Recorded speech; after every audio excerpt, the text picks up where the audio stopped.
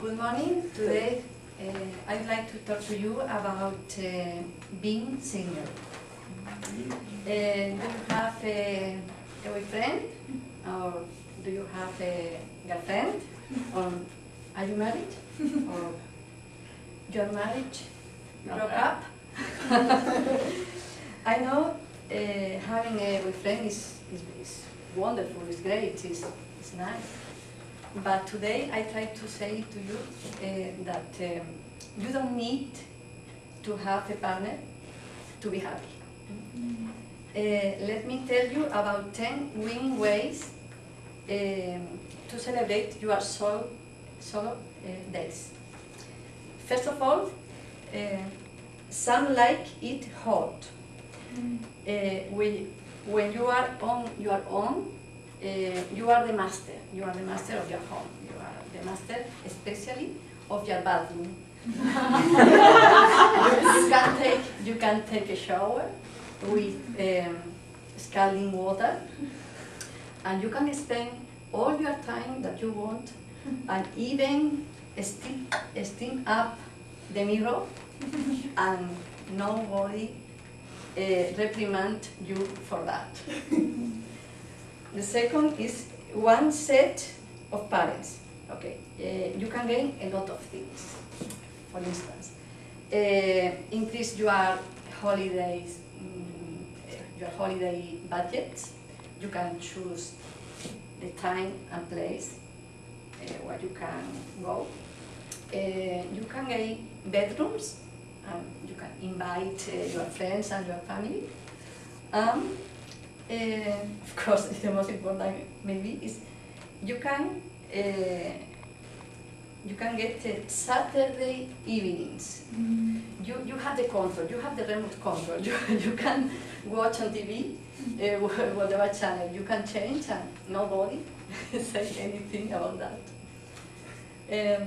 Take back the night. You don't need to worry about watching.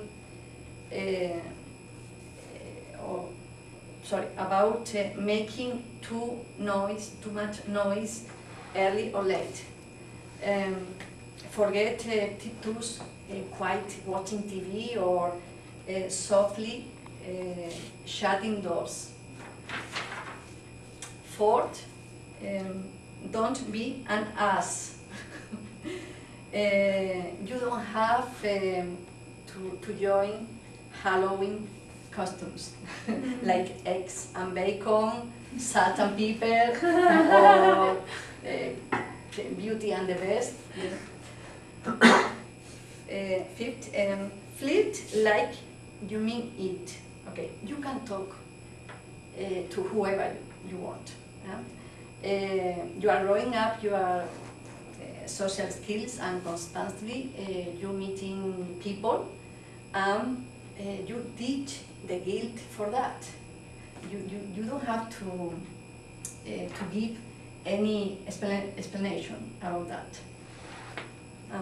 Sixth, getting to know you, okay, through new experiences and thoughts, adding important shapes to your identity, and you can think about your expectations and about if you can resolve for yourself all your problems successfully.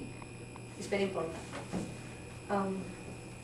You can get with this, or you can get with that. For instance, are you hungry at 11 p.m? We get a burger. You can go shopping without justified the reason. You can busy up or free up your weekend. Definitely decide how to spend your time. Bargain basement holidays. You can smile next Valentine's Day. Own your bed, own your life. Okay, the entire bed is yours. You can stretch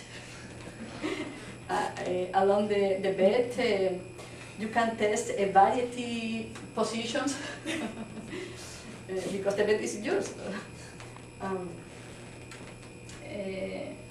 And 10, embrace your disgusting habit. It's very good. Toying, fingers, nails, or 2 nails, or eating chocolate, or potato chips, or whatever things. These reference, these points are included in the topic, but I would like to add something very important for me, that you forget completely the mother-in-law, you know?